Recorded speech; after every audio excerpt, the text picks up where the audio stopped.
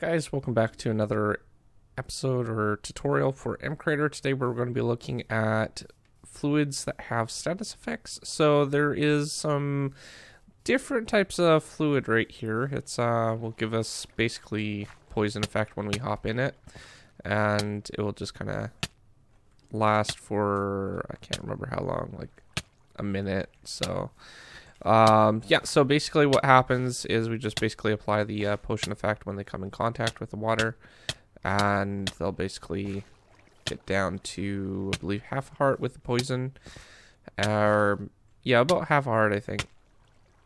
Yeah, so they'll stake around half a heart, so that will be pretty painful unless you have a milk bucket. But yeah, so this will work on any status effect. So you could do health, healing, whatever, instant damage, whatever you really want, even custom ones. So let's go into Mcreator and I'll basically show you how it works, and then we'll kind of take it from there. So you will need a liquid of some sort. So once you do that, you will be able to basically set the still texture, flowing texture, what kind of properties you want it, and then when you go and get through all the settings that you want for the liquid, you want to basically go and select a when mob player collides with block. Now what this will do is it will basically, every tick that the entity actually comes in contact with this particular liquid, it will basically do a event of some sort. So you could basically do fireworks, whatever you want, particles, anything that you can basically think of. So that's this procedure right here. This is the one that we created with this procedure. So we're just going to open that up.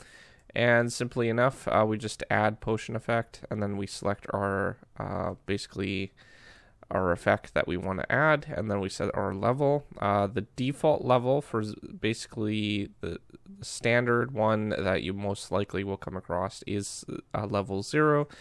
Level 2 is actually level 1, so keep that in mind when you're using any potion effect blocks. And then we've basically set the duration for how many ticks, and I believe that's about 60 seconds, or 1 minute, pardon me. So yeah, that's about it. If you wanted to do other things, you can go under entity. As long as it supports X, Y, and Z, world, entity, and block state, you'll be able to do pretty much anything with this particular system.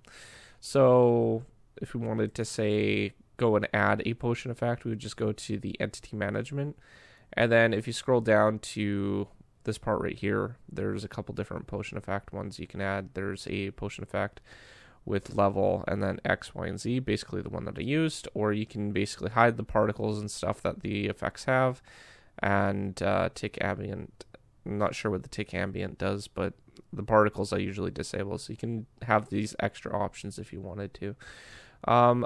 Tons of other things could be run from here as well. You could basically go ahead and, for example, have override the oxygen level. So maybe if it's a certain type of liquid, maybe you want them to breathe under it, so you could basically override this and basically have set this to a higher number than 0, and then this will basically allow you to keep the oxygen up above. So just some different ideas that you can actually pass around in your mods and stuff. There's tons of other things you could probably clear potion effects, deal damage. If you go with a custom damage one, where is it now? It's run function, run specific potion effect, or remove display name. I swear it was under here somewhere. I'm looking for it. It's probably in the most obvious place too. Right here. Deal custom damage, entity. So localize death, and then you could basically add a custom death message. So if you were to deal damage to the entity, now this will drain their health completely, so keep that in mind. What we would want to do is create a localization called death.attack. And then whatever we put in this box. So in this case, it would be custom. You would want to make sure this is unique from anything else. So we'll just use custom for default to kind of indicate how to do it. But if you go to localization, you could basically go and do death.attack So create new entry, death dot attack dot custom, and then you could basically fill out what message you want. So died from poison, I think that's how you spell poisonous fluids.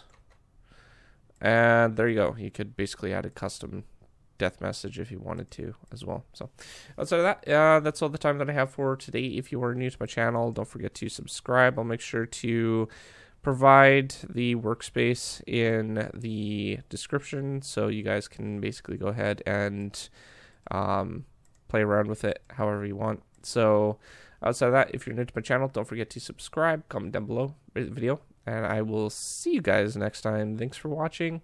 Peace out.